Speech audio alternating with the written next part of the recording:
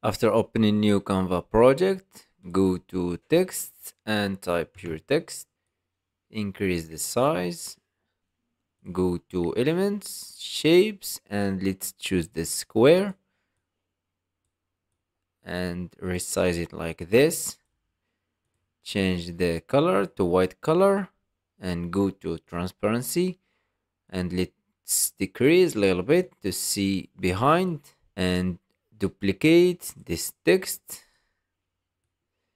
decrease the size and type next word and rotate it 90 degrees, decrease the size and try to place it exactly here.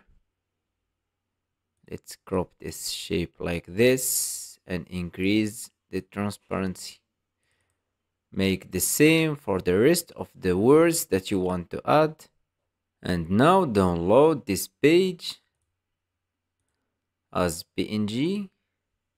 Select all and delete and upload the image that we just made, and drag the image that you want to use as a background.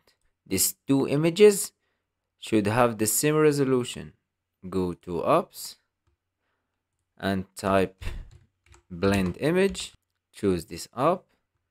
Click in this one first and use it in top layer. Click use selected image. Click in the background and use it in bottom layer. Go to blend mode and scroll down to screen. Click add to design. Let's just delete these two images. Keep just this one.